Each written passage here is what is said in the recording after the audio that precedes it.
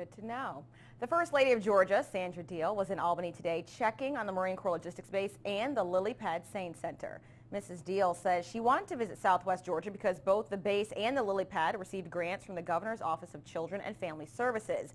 She says if the state gives money to people to use for projects, the state also has a responsibility to check on the programs to make sure the money is being used responsibly. And she was happy with what she saw today.